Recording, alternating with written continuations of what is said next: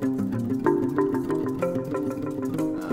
from Ethiopia. My name is Zelalem Woldemariam. My film is called Listen, or in our local language called Adamt.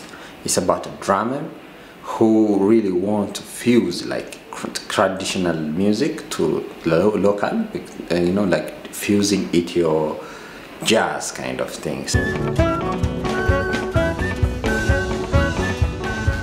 He will meet a deaf woman that really change the way he thought or he think about music. I'm inspired because of the Ethiopian music, where, you know, I'm very obsessed by, I love music, I love jazz. Within a short period of time, I learned a lot of stuff. So we go through my script, we break it down with different advisors and film professionals here.